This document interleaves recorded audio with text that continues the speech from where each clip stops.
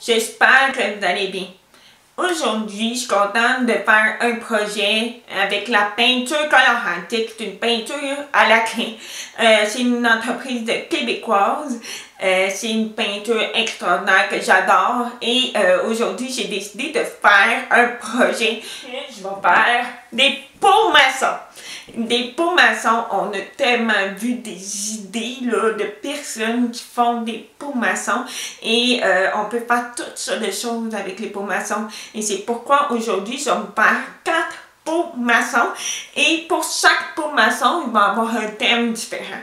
Et pour chaque pot maçon, il va y avoir une technique différente. Ça veut dire qu'il va y avoir des étapes différentes pour chaque pot. Je pense que ça va vous apprendre des nouvelles techniques, des nouvelles étapes et ça va être super le fun, je suis sûre. J'ai hâte de commencer.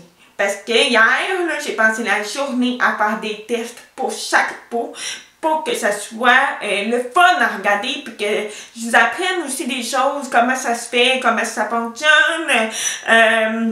En fait, le premier pot, ça va être inspiré dans le fond du thème mariage. Ça va être très doux, crème lavande un petit peu, avec des petites fleurs blanches. Je vais faire une technique aussi avec des collants, vous allez voir. On peut même mettre une chandelle aussi dedans. Ça va faire de l'ambiance. Ça peut être un pot qu'on peut garder chez nous. Moi, je suis sûre que je vais garder mon pot que je vais faire, puis je vais le garder chez nous.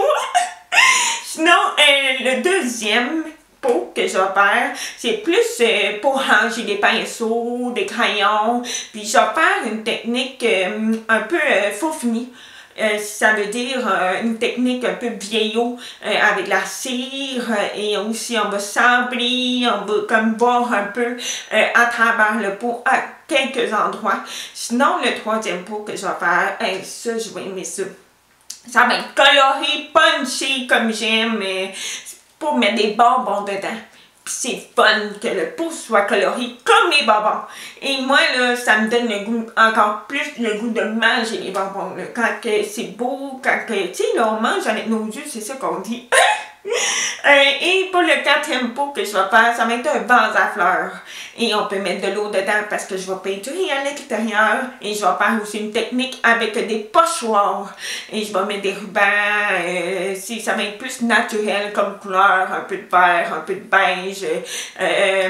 Non, j'espère que ça va être un beau projet. Et j'espère que ça va vous inspirer puis vous apprendre des nouveaux trucs. En tout cas, écrivez-moi en commentaire quel pot est votre préféré pour que je sache c'est quoi vos goûts. Et voilà, merci aussi de me suivre dans ce que je fais dans mes projets puis de m'encourager. J'apprécie beaucoup. Merci.